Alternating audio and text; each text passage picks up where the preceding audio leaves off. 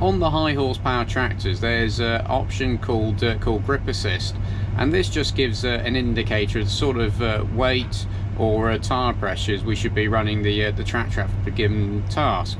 Way we access that then is if we come into the tractor launch pad and see this this option here with the T, press on that one, and then we come through to our grip assist page. So on here we have a few options. We have the coupling type up here, so whether we are off the drawbar, whether we're a semi-mounted or a fully mounted implement.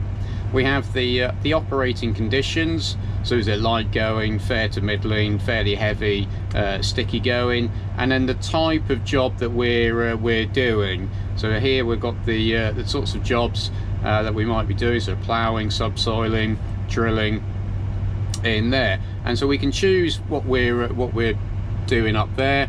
And then we have two modes up here. So with this mode here is the system will tell us the weight, so whether we need front weights, whether we need wheel weights there, and then the type of the tyre pressures.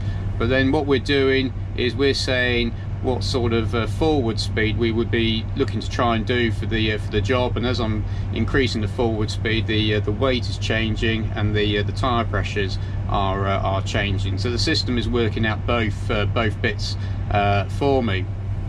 If I change it over to the weight, so I still have the same bits of information that I start off with, but then what I'm doing is I'm telling then the tractor what weight it has got on there. So I can say, right, it's got a 1250 front weight on there, and I've only got 650 wheel weights.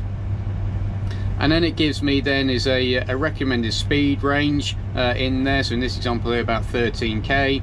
And then it will also then give me a front and rear tyre pressure as well as a recommendation for it. So that's grip assist. It's an unlock then on the high horsepower tractors, traditionally with the 900 and the 1000 series.